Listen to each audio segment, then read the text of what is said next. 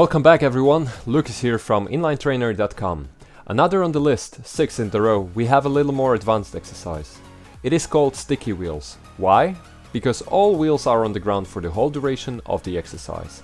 We tend to lift our feet too much off the ground and this exercise prevents that.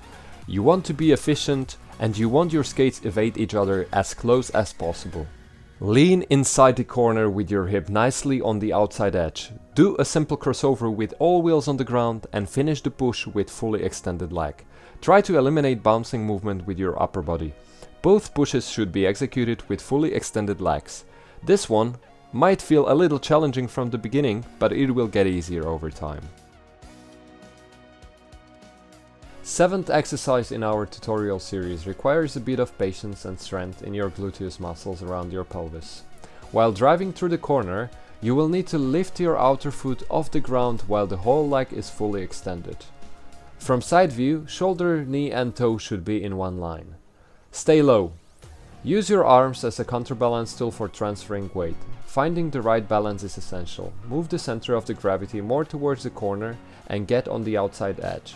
As you can see, wheels are only slightly above the ground and all weight is on the inner leg.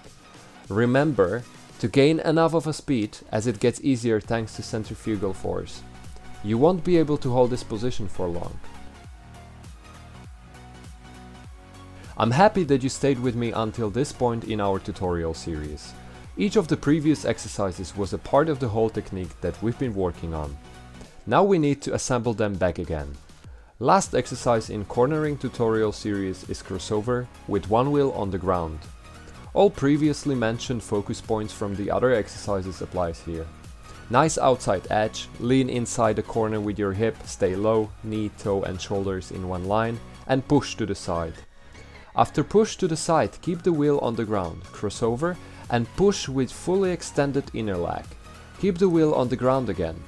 Repeat this action for a couple of laps and remember to switch directions. Good luck!